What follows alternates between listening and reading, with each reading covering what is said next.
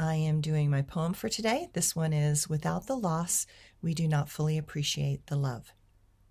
In this world where duality reigns, the light and dark create the tensions and the strains.